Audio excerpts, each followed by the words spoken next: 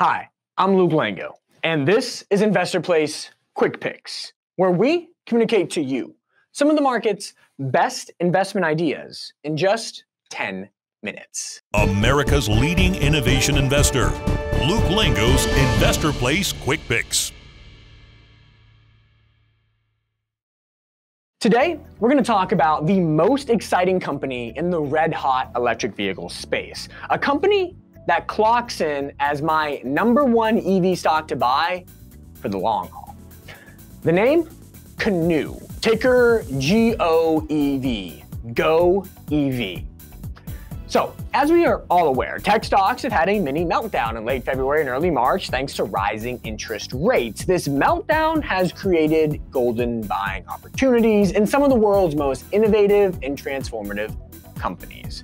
One of them, indeed probably the best of them, is Canoo, a nascent pre-production electric vehicle company that I view as arguably the most innovative company in the world, with the potential to fundamentally change everything we know about the automotive market. This is a stock I'd be buying big on the current dip. Here's why. Now, a lot of folks ask me why I'm so bullish on Canoo's stock, and the answer is super simple.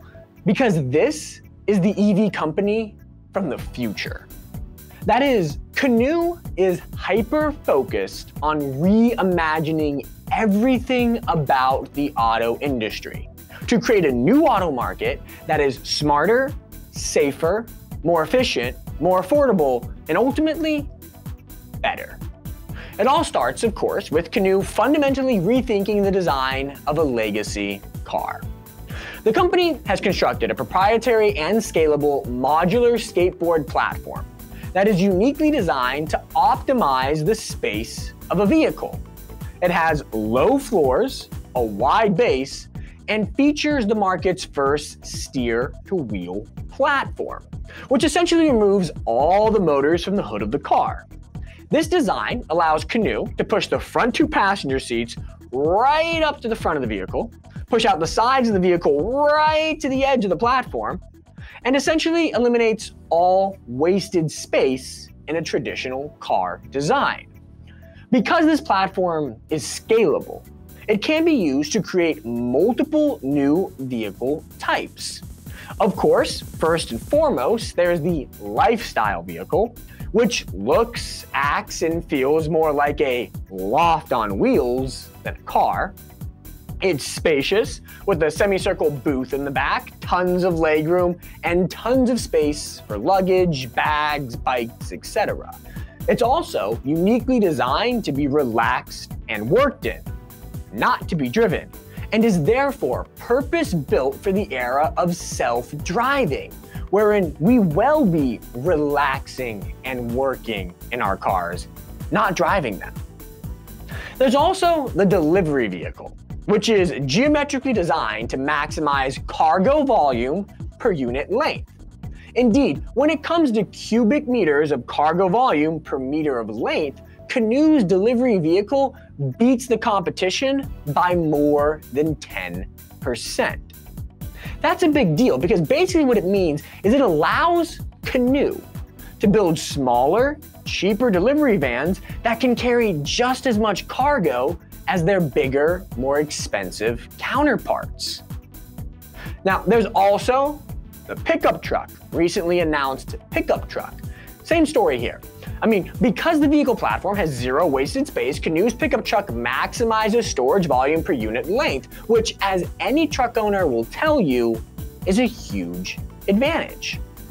Now, you get the point. By creating a transformative and highly scalable EV skateboard platform that eliminates wasted space from a car, Canoo is in a great position to design a new generation of superior vehicles with a broad range of value adds and applications. So Canoo's innovation, it doesn't stop with just making a new class of vehicles. I know for a lot of companies, it would be that breakthrough revolutionary innovation and then stop, not Canoo. And that's another reason I love this company. See, Canoo is also reimagining how we buy and sell cars. Traditionally, consumers either owned or leased a vehicle. Canoo is disrupting the status quo with a pure subscription model. It's basically a direct-to-consumer leasing model without a down payment and with a minimum term of just 1 month.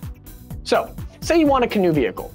You download the Canoo app, you apply to be a member. Once approved, you pick your Canoo vehicle on the app, you select the time frame in months, you go to a pickup location, you pick up your Canoo, you pay to use it for the amount of months that you subscribe to, and then you return it to the pickup location at the end of the subscription.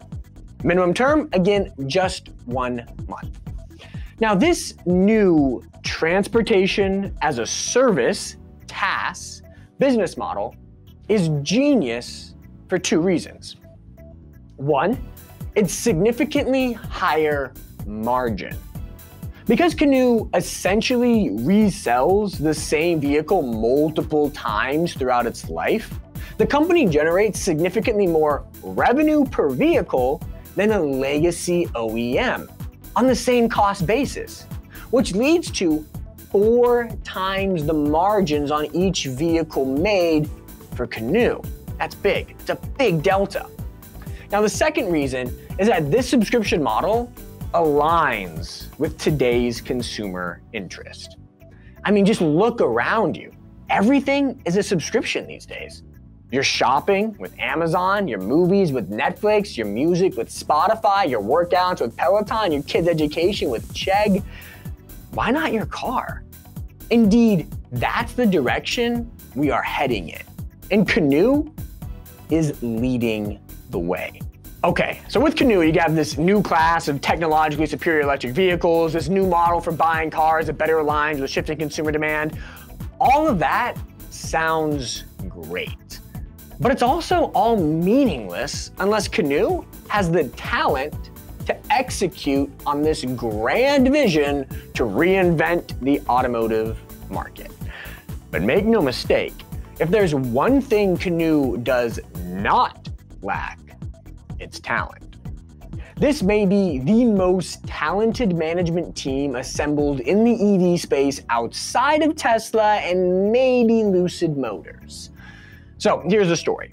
Once upon a time, a company by the name of Faraday Future was widely considered to be Tesla's biggest potential rival in the EV space, having recruited an army of super talented engineers and designers to create a best-in-class premium electric vehicle. But the company stumbled, mostly due to some CEO-related problems, and a lot of the talent that once made Faraday Future so great has since gone elsewhere. As it happens, a lot of that talent ended up going to Canoo. And that's because Canoo's CEO and founder is the former CTO of Faraday Future. Before that, he spent over 30 years at BMW and Mini and was a development lead on the BMW i3, i8, Z3, and more.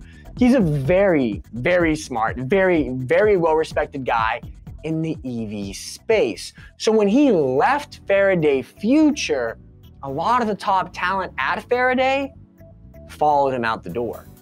The design lead at Canoo was once the VP of design at Faraday Future.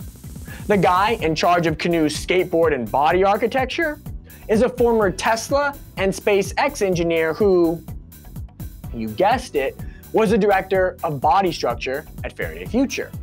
Vehicle trim lead Christoph Kuttner is a former Tesla engineer.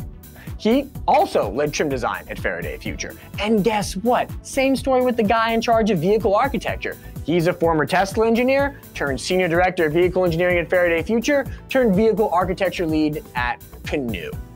The list goes on and on. These are talented folks. They're some of the most capable folks in the EV industry with lots of experience. If any team is going to execute on Canoo's vision of revolutionizing the auto industry, it's these guys. With the talent and vision, Canoo has what it takes to fundamentally disrupt everything we know about cars. Does that mean Canoo is the next Tesla? No, I won't go that far, but it does mean that when all is said and done, when the EV race is over, Canoo has a really, really good chance to emerge as a major player in the EV market. Now, assuming the company nabs between 1 to 2% of the consumer vehicle market and about 5% of the commercial vehicle market, so pretty conservative assumptions, then my modeling suggests Canoo is on track to net around $2.5 billion in profits by 2030. Put a 20x multiple on that, and you're talking a potential future valuation of $50 billion. On the current share count, that implies a long-term price target for Canoo stock of $200. And again, that's under conservative assumptions. Well, that's all we have for this edition of Investor Place Quick Picks. I hope you like what you saw. If you did, please subscribe, hit that notification bell, smash that like button, or follow me on Twitter, where I love to engage with fans, readers, investors, critics, you name it, I love to engage. Well, until next time, cheers, happy investing to all.